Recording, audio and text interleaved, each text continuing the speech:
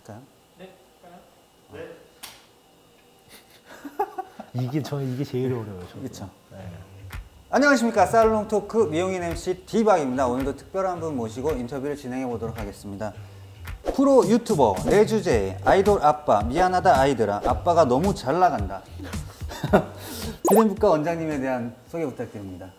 안녕하세요. 저는 이제 박내주라고 하고, 저는 지금 현재 이제 비덴부치라는 샵의 대표 원장으로 있고, 또 말씀하신 대로 이제 내주제라는 이제 유튜브 채널을 오픈해가지고 이제 같이 좀 운영을 하고 있습니다.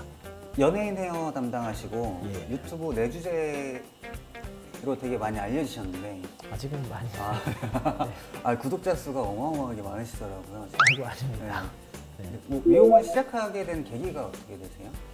우선은 진짜 뭐 제가 어릴 때부터 전 미용을 꼭 해보고 싶다가 그런 생각은 솔직히 진짜 없었어요. 막 저는 미용이 꿈이에요. 뭐 남들 꾸며주는 게 꿈이에요. 저는 이런 생각을 한 적도 없었고, 주변에서 제일 많이 듣는 얘기가 제가 미용을 한다는 것 자체를 친구들이 되게 의아해했어요. 가끔씩 듣는 얘기가 현장을 가면은 막 이렇게 스케줄에 대해서 저한테 얘기를 하시는 분들이 되게 많아요. 그러니까 매니저인지 알고, 매니저인지 알고, 그리고 막 샵에서도 가끔씩 뭐 이렇게 바닥을 막 청소하고 있으면은 막 이렇게 발레 맡기시는 분들도 있고, 막 그런 생각을 좀 많이 했어요. 특히 고1, 2 때 어떤 직업을 가져가지고 이제 경제적인 여유를 가질까라는 생각을 되게 많이 했어요. 그러다 보니까 이제 기술을 배우자, 자동차 정비, 요리, 미용을 이제 딱 세 개를 놓고 생각을 했어요. 근데 그 중에 이제 자동차 정비는 겨울에도 너무 추울 것 같고, 약간 이게 좀 너무 힘들 것 같다는 생각을 좀 많이 했어요. 그러면서 이제 그걸 배제하고 요리랑 이제 헤어 쪽을 생각을 되게 많이 했어요. 학원을 다니면서 자격증을 딸 거를 생각을 했었는데, 그 와중에 이제 중학교 때 친구 한 명이 이제 자기가 미용 학원을 다닌다고 하면서 저도 이제 미용 학원 한번 배워볼까, 기술을 한번 배워볼까 라는 생각을 해서 그렇게 시작해서 지금까지 온 것 같아요. 그냥 미용하는 친구들이 공부를 네네. 안 하는 친구가 많다라는 선입견이 좀 네네. 있는 것 같은데, 그거에 대해서 뭐 어떻게 생각하시나요? 근데 이거는 그냥 제 개인적인 선입견일 수도 있는데, 약간 지금은 그게 좀 없다고 생각을 해요. 그리고 저희가 이제 그때 시작할 때는 아무래도 약간 놀기 좋아하고 뭐 꾸미기 좋아하고 그렇죠. 막 그런 친구들이 이제 이런 쪽으로 좀 많이 빠졌던 것 같아요. 그러다 보니까 약간 그런 선입견이 좀 많이 있지 않았나라는. 근데 지금은 솔직히 제가 볼 때는 직업에 대한, 어떻게 보면 자기 직업에 대한 이런 사명감이 좀 더 많은 친구들이 조금 더 지원을 많이 하는 것 같아요. 선호도가 많이 높아진 것 같아요. 미용을 하고자 하는 사람들의 어떤 선호도도 많이 높아진 것 같고, 제가 예전에도 얘기한 적이 있는데, 일본에서는 헤어 디자이너가 거의 남편감으로 순위권에 올라가 있다고. 그래요?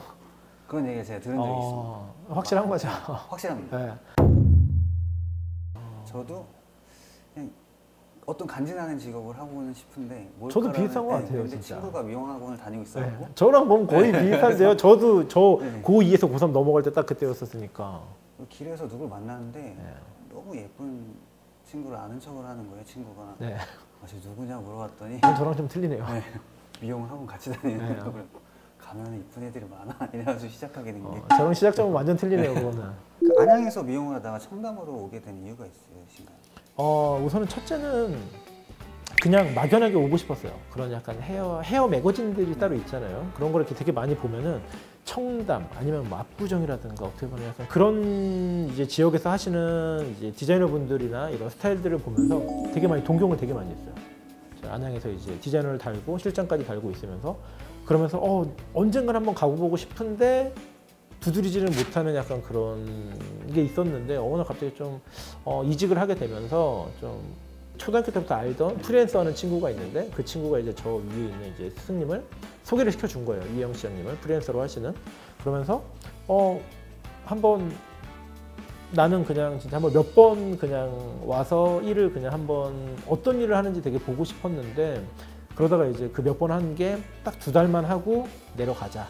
안양으로 다시 내려가자. 그러니까 후회는 없게 하자. 그랬었게 했었는데, 이제 시장님께서도 저에게 좀 좋은 기회를 주셨고, 저도 어떻게 보면 프리랜서로서의 그러니까 좀 어느 정도의 제가 네가 몇 년만, 그러니까 어느 정도 기간만 고생을 하면은 내가 너를 독립을 시켜줄게라는 그런 얘기도 해주셨고, 저 또한 한번 해보고 싶다는 그냥 막연한 생각이 들어가지고 하다 보니까 지금 이렇게까지 온 것 같아요.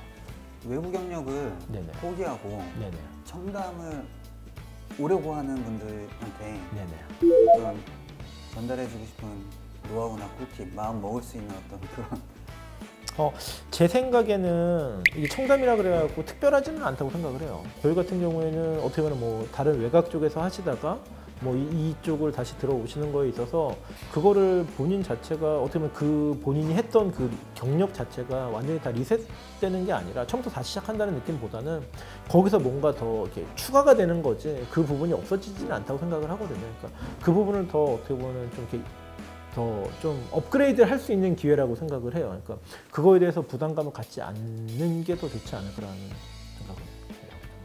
연예인 헤어를 많이 하고 계시고 네. 프리랜서로 잡지나 여러 가지 활동을 많이 하고 계신데 네. 쌀롱토크도 하시나요?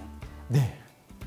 그 요새 좀 유튜브를 시작하면서부터 오히려 쌀롱토크가 좀 많아진 경향도 좀 있고요. 그리고 원체 이렇게 또 제가 쌀롱토크를 원래 하다가 또 프리랜서로 갔었기 때문에 뭐 꼭 뭐 이것저것 안 한다기보다는 쌀롱토크 지금 현재로서는 이제 쌀롱토크 비율이 한 4 정도, 그 다음에 이제 외부 촬영 쪽이 한 6 정도, 이 정도 비율인 것 같아요.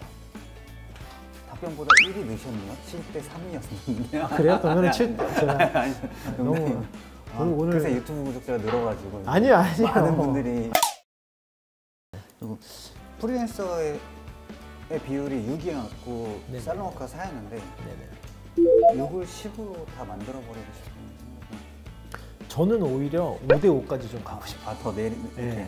더 나누는 5대5까지 그러니까 뭔가 좀 더 윗골로. 안정적인 좀 그렇게 가고 싶은 생각이 좀 더 많아요. 프리랜서 일을 하시면서 네네. 출장이 굉장히 많으셨을 것 같은데 네네네네. 현장에서 있었던 재미있는 에피소드 같은 코로나가 이제 좀 많이 유행하기 바로 전까지만 해도 제일 기억에 남았던 뭐 에피소드 이런 거는 그냥 한 군데를 갔다가 그냥 인천공항에서 그냥 이렇게 뭐 나와서 이제 짐만 바꾸는 거예요. 이렇게 이제 이거를 주고 이제 저희 스텝이나 이제 같이 이제 다음 스텝한테 이제 얘기를 해야 그걸 받아오는 거죠. 그러니까 그래서 이제 바꾸고 그 짐을 이렇게 바꿔가고 이렇게 많이 했었어요.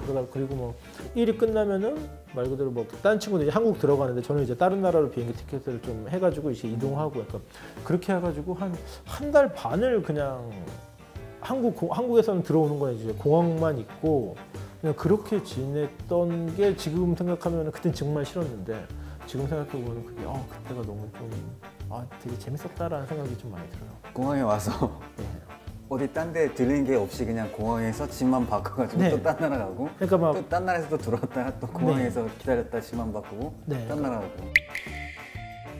그 출장을 그렇게 많이 다니시니까 네네. 가족을 잘 못 챙겼을 것 같은데 네네. 가족을 못 챙겨서 일어난 또 어떤 에피소드가 또 있어요? 보통 그러니까 뭐 출장뿐만 아니라 이렇게 국내에서도 이제 활동을 같이 이제 제가 뭐 엑소라는 친구들하고 워낙 오래 있었고 그러니까 활동을 하면서도 집에를 좀 많이 못 들어갔어요. 그러니까 시간으로 따지면 한 달에 집에서 이제 자는 시간까지 다 해서 한 달에 그러니까 저희 집에 머무는 시간이 한 48시간이 안 되는 정도였던 것 같아요.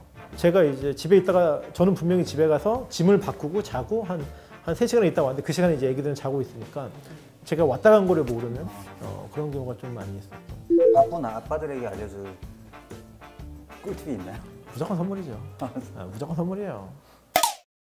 그 비den부 후배들이 아니더라도 네네. 출장 경험이 많지 않은 후배들에게 줄 수 있는 네네. 원장님만의 꿀팁이 있을까요?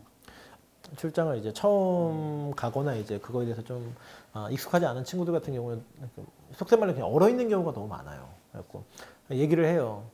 너가 느꼈던 감정들을 네 선배도 그렇고 나도 그렇고 다 느꼈고 나는 진짜 밥 먹는 것 자체가 밥을 하루 종일 한 끼를 안 먹어도 밥을 못 먹을 정도로 그런 압박감이 되게 많았다고. 저도 이렇게 막 사람들하고 막 이렇게 편하게 얘기를 하는 스타일은 아니거든요. 나도 되게 많이 가리고. 근데 그냥 여 안에서 그냥 네 할 일을 찾고 그냥 편하게 생각하라고. 누구와 너한테 뭐라고 하는 사람도 없고 그냥 네 일만 잘하면 된다고. 약간 출장 쪽이 약간 그런 게 좀 있는 것 같아요. 이제 다음 질문 또 이어가겠는데요. 네네네. 아이돌의 대디라고 그런가요? 하는데 네네. 어떤 연예인들을 담당하고 계신가요? 아이돌들을 담당하고 계신가요? 현재 뭐 지금 엑소, BTS, 몬스타엑스, NCT, 그다음에 더보이즈, 골든차일드, 그리핀, 배우 지창욱 씨, 그다음에 가끔씩 염정은 누나도 하고 있고 뭐 이렇게 지금 되는 것 같아요. 엄청 많이 하고 계시네요.